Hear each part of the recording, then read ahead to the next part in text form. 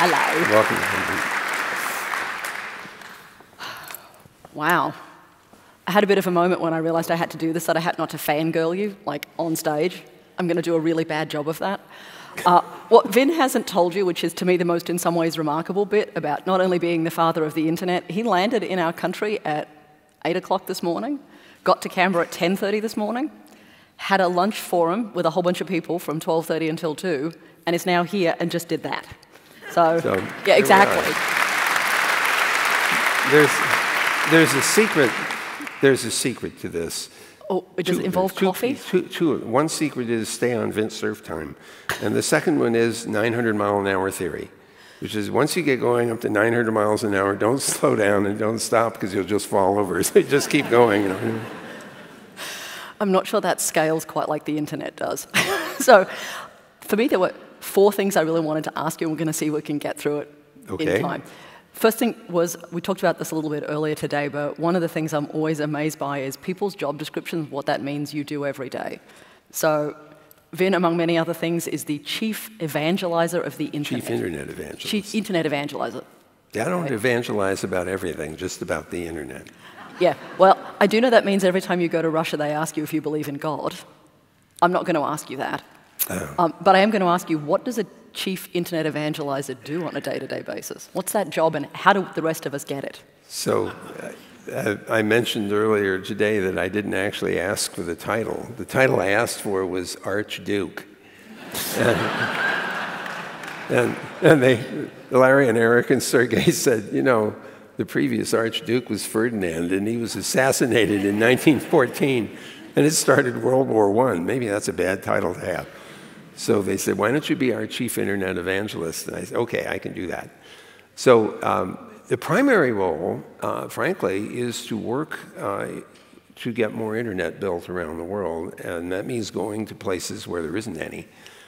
So you've come to Canberra? Well, I heard about the NBN.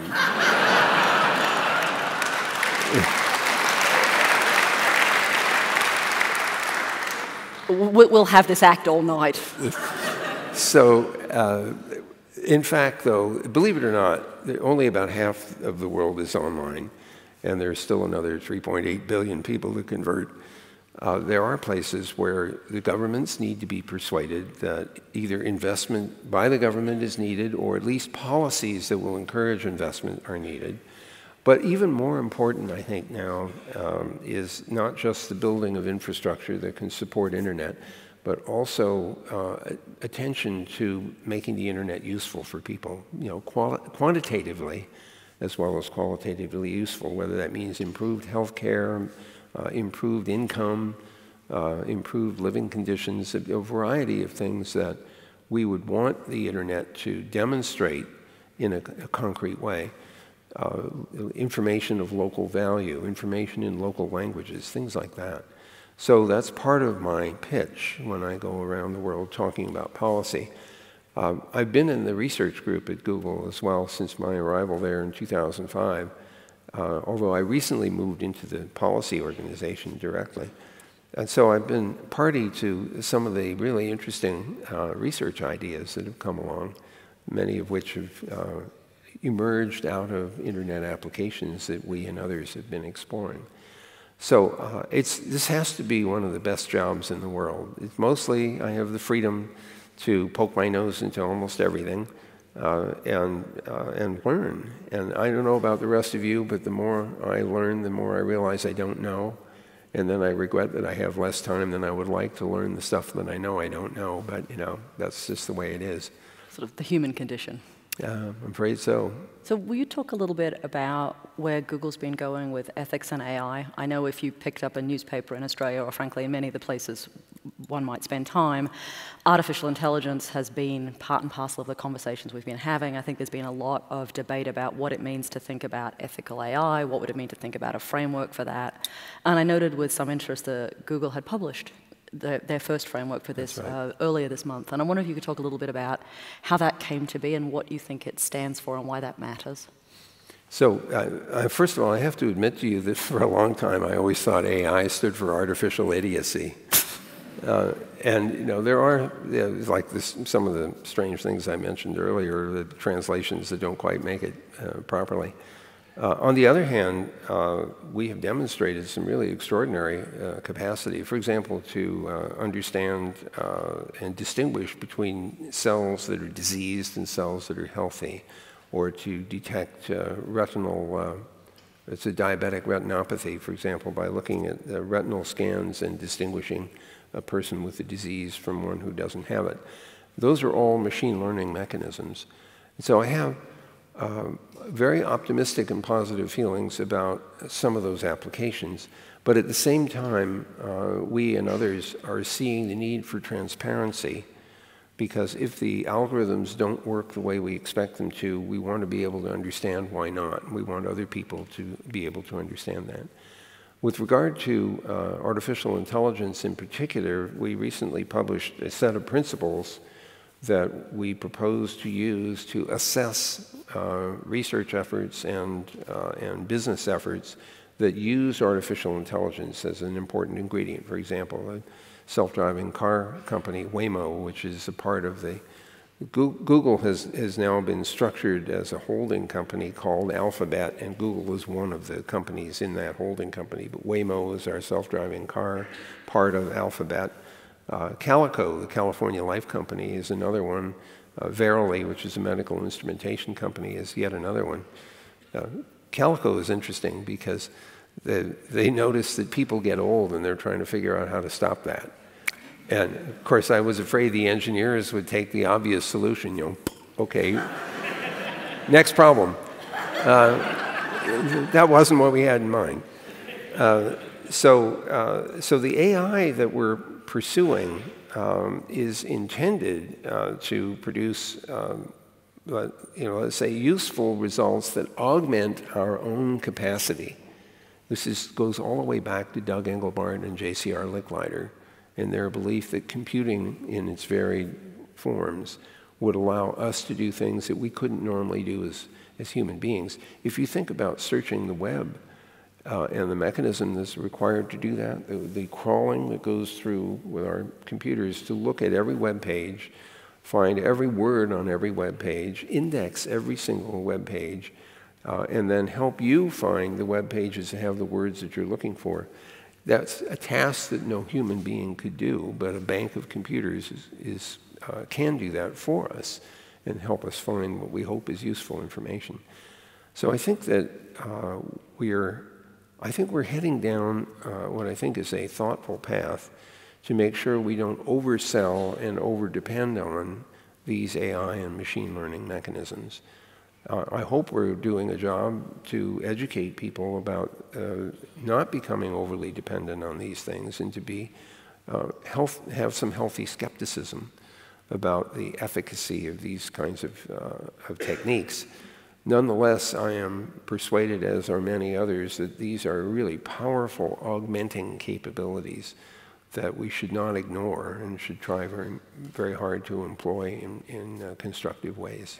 So can you talk a little bit about, so I mean, I'm interested in why it is that companies want to regulate that and how they'd go about doing it. So I know that the principles from Google and Alphabet, there's 8 or 9 of them, right, about what AI should be in the service of. So in the service of humans, in the service of scientific excellence, designed for privacy by principle. Do you have a sense of how that's going to play out and whether other companies and institutions should be doing that?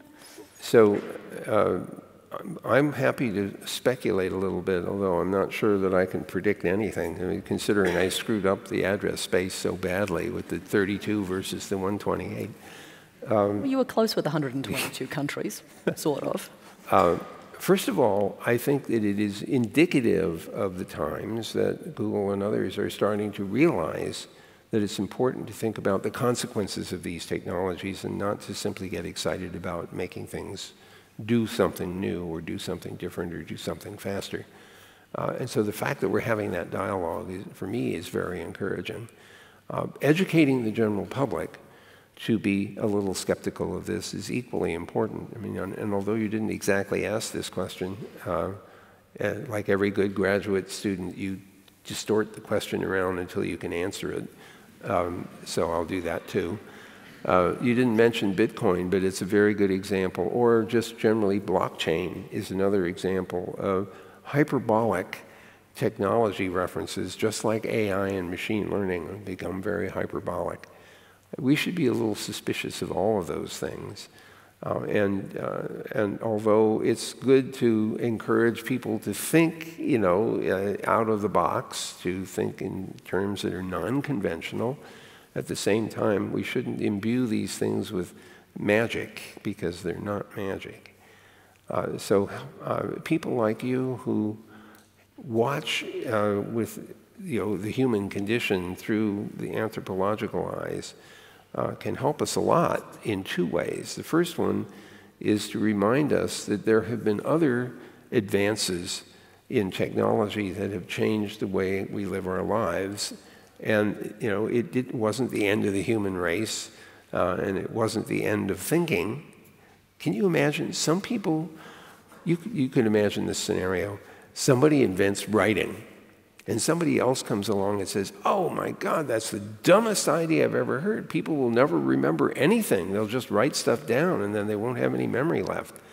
Well, writing has turned out to be a pretty important part of human culture. And the thing I like the most about it is that it lets you communicate with the future, even when you're not there. Of course, you don't get to go back the other way, but at least the idea that you could communicate with someone 1,000 years from now, for me, is really exciting. Of course, that's presuming that anybody cares about anything I wrote 1,000 years from now. But this notion of being able to retain something like that, for me, is very exciting. So I'm looking to you, actually, to help us put in perspective some of these dramatic technologies that show up, and maybe help us understand, whether we should be fearful, whether we should be ebullient, whether we should be skeptical, whether we should find a way to be realistic about it. But that's, in a way, something that you can contribute to our understanding of what these technologies might do to our culture and our society. And something else you said earlier today over lunch was that we do not have a single global culture. We have many cultures, and they interpret and use technologies in different ways. And understanding that we are not uniform is probably yet another gift that anthropologists like you can offer to people who are trying to fashion technology for different organizations, different groupings of people around the world. Which is embarrassingly the first time I met you, which happily Vin does not remember, but I remember vividly. At a conference 12 years ago, this week actually, in America. I was the over-dinner keynote, which is never a good place to be because everyone has dessert and you're not a lot less compelling than whatever is on their plate. And I had given a keynote talking about the relationship between technology and culture to a group of computer scientists. And I was basically trying to argue that culture mattered and shaped the way technology used. And I will confess at that point I'd been in the tech field for about 7 years. I knew as much about the internet as an anthropologist might under those circumstances. And so this man in the front row puts his hand up, and everyone kind of stops. And he says, "Are you suggesting that technology shapes culture?" And I went, "Yeah, I think so." And he's like, "I'm unconvinced." And I'm thinking, uh-oh. And he's like, "Do you have other examples?" And I'm like, "Yes, many examples follow." And he's like, "Are you suggesting that different technologies would turn up differently in different cultures?" I'm like, "Kind of." And he's like, And this goes on for 15 minutes. And I was getting a bit bolshy because Australian anthropologist. Yeah. And finally, I decide I'm now the only thing standing between a room full of computer scientists and an open bar. And I called time and basically said, "It's been lovely chatting, I should go now." And I come off stage and someone looks at me and says, "Oh my God, how could you talk that way to Vinton Cerf?" Oh, but it embarrassingly gets better because I say, "Who's Vinton Cerf?" And they said, "The man in the front row." And I'm like, I know it was the man in the front row, but who's Vinton Cerf? And my colleague looks at me and says, "He invented the internet." And I think I said at this point, he has a lot to answer for. Exactly.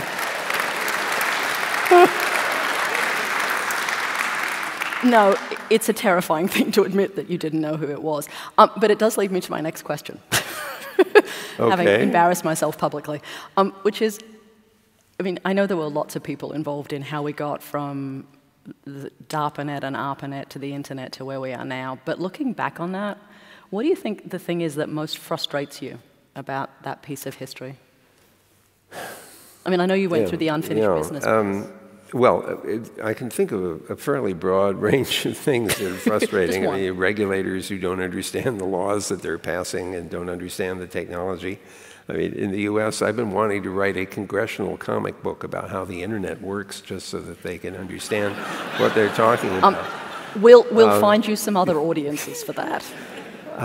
But I think if there's a frustration here, honestly, it is discovering that human beings are not perfect and that many of them don't have your best interests at heart, and they will use these technologies to harm people in a variety of ways, whether it's financial or psychological, cyberbullying. I mean, there's a long list of things that you're all familiar with.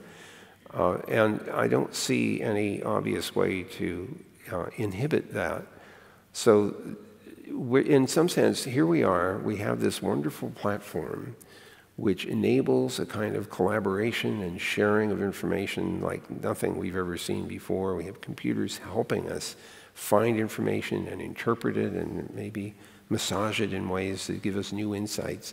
All these wonderful and positive things about this new environment, and yet we have people going around doing all these other bad things.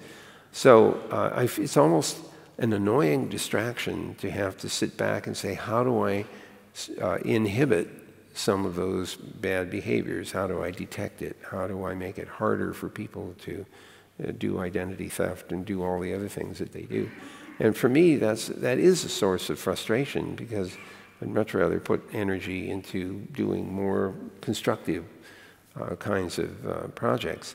And yet I know that if we don't solve those problems, that people will lose trust in this environment and won't want to use it, and will lose whatever advantages there are. So I guess this is frustration with the human condition. There's not much to be done about this. Well, there are three things that we can do, actually, now that I think about it. This is my nostrum for the evening. The first thing you can do is to find a technical means of inhibiting the bad behavior. Sort of like, breathalyzers in the car, people find their way around that, or cars that are smart enough to know that they should stop if they're about to run into something. Those sorts of technical means to reduce the likelihood of bad behavior causing trouble. Then there's what we could call post hoc enforcement. We could tell people, these things are antisocial. These things are not accepted in our society.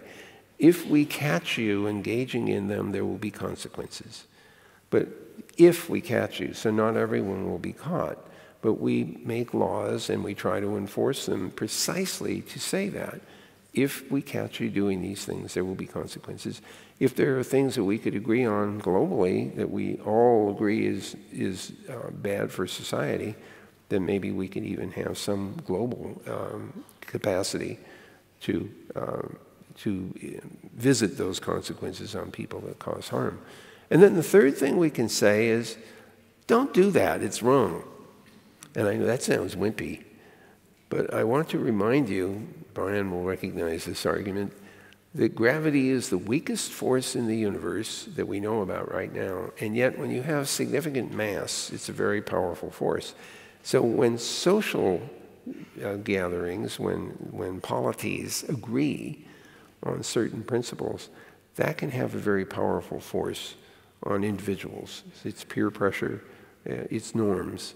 And so we're starting to see some norms beginning to arise in this online environment, which I hope will help to corral some of the baser behaviors that we encounter.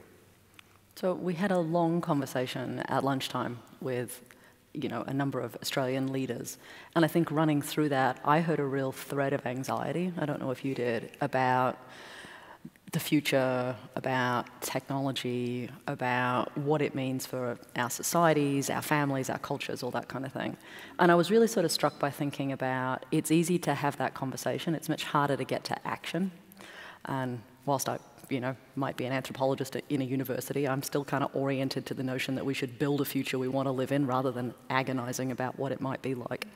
And I guess I wanted to take advantage of it being you and it being here to say, what's the sort of the one or two things we can do as individual citizens or groups of citizens to help build a world we want to live in? So there's all the ways we can critique it, but I also think there's the kind of, you've got, what, about 300, 400 people in this room?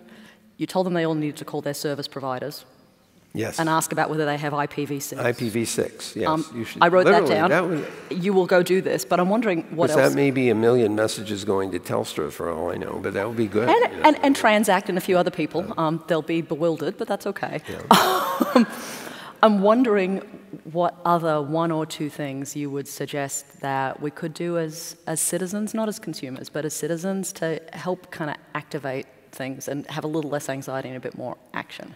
Well, the first thing would be serious about digital literacy.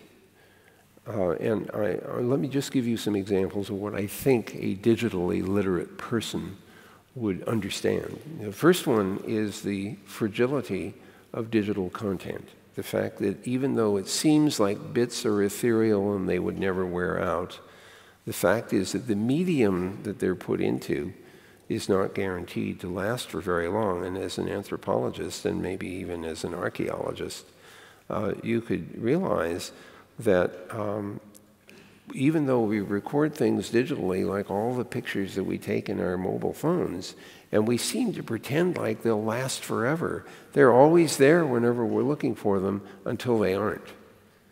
And so digital literacy in this case means knowing and understanding that these media need to be catered to. They need to be, you need to copy bits into new media. To be honest, when people say, what should I do with all my digital photos? I tell them, take the ones that you care the most about and print them on really good quality photographic paper. And the reason I tell them this is that we know for sure that those will last at least 150 years. We're less sure about any digital medium. But I can guarantee you, I'm thinking and working very hard trying to find ways of assuring preservation of digital content.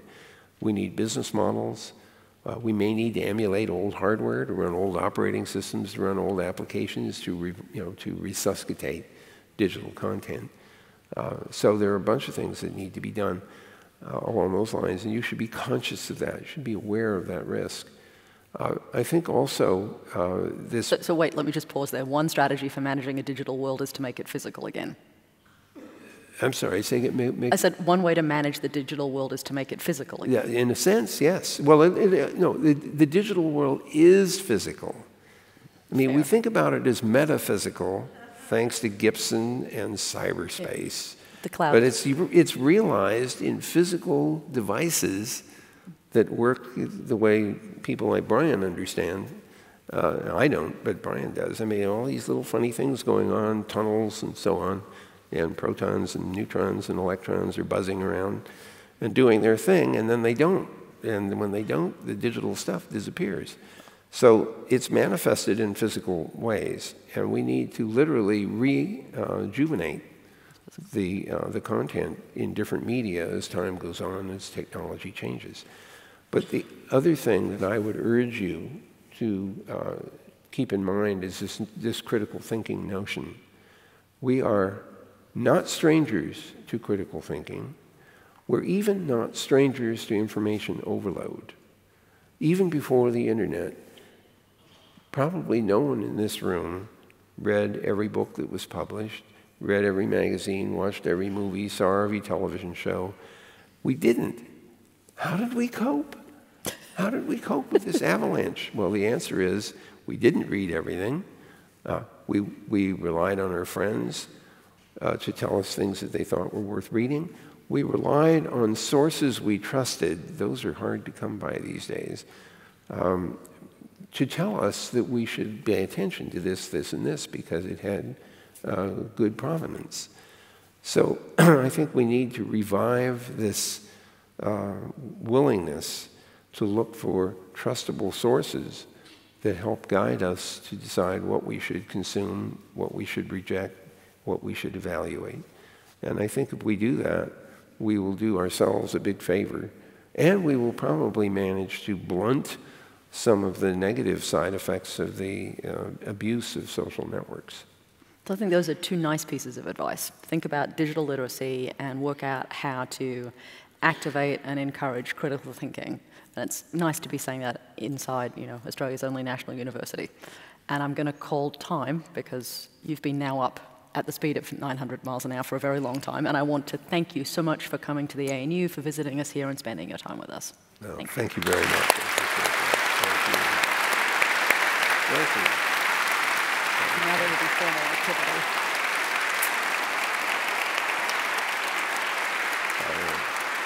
Thank you very much. Thank you. Ladies and gentlemen, we have one last piece of business. It's my very great honour to deliver the vote of thanks and make some closing remarks for today's session. So thank you very much, Vint, for a truly inspiring and extremely interesting talk, as well as a fascinating and candid conversation with Genevieve. And today's date for your presentation is actually a very auspicious one. 3 days ago was the 23rd of June. And the 23rd of June is special for two reasons. The first is that it's the International Day for Engineering Women. Hey. Yes. Yay. And the other reason is that 29 years and 3 days ago, the internet came to Australia. Oh, that's right. Wow. And the story of how it came to Australia is actually an interesting and important one. So, and like all good stories, it starts with people complaining about ANU professors. And we go back in time to the 1960s when ANU professors used to come back from America telling stories of strange and mystical lands where Vint and his colleagues were making the internet. And they would come back and they would say, this is a really remarkable and powerful thing and we need to start thinking about this. Fast forward to the 1970s, and they were starting to get a little bit agitated. They were concerned that Australia was missing out, and they were concerned that really important things were happening and we were going to lose our best and brightest to the rest of the world. I suspect actually that what was actually going on was that they were yearning to join that story. Come to the 1980s, and people had started to take action. Smart people were starting to build local networks, usually in universities, and those networks were handwritten for the hardware that they sat on. They were not connected to any other things, and in fact there were stories of people having 8 computers on one desk so that they could actually talk to all 8 networks in their university. And then we come to another hardy band of pioneering Australians who decided that they were going to get over their institutional and technical differences, and like good pragmatic Australians, they were going to cobble together a coalition of people from universities. They got CSIRO involved, and they went to the Australian Research Council to seek funding to create Australia's first internet. And so the internet came to Australia for the princely sum of $1.77 million. And then 2 blokes in an office at the ANU Computer Centre bought 30-odd routers, got in a car and drove around Australia for 6 weeks. And that's how we got the internet. That's a great story. So it's a very typically Australian story, and one of the things to think about there is that in fact there was very limited strategic insight and direction from government. What was happening was that there was two generations of pioneering Australians who wanted to make this happen. The rest, as they say, is history. So traffic on that nascent internet doubled every 8 months for the next 5 years. Yes. And suddenly the Vice-Chancellors of Australia realised that they were sitting on top of a very large commercial company and they didn't actually feel qualified to operate it, so they sold it.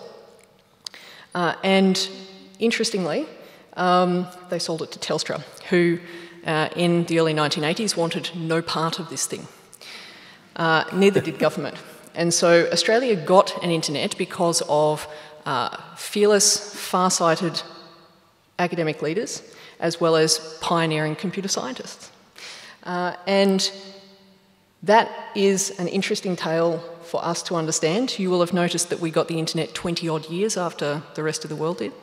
And so I'd like to conclude by thanking you, not just for your talk, not just for the internet, but for creating worlds that visionary, pioneering Australians wanted to be part of.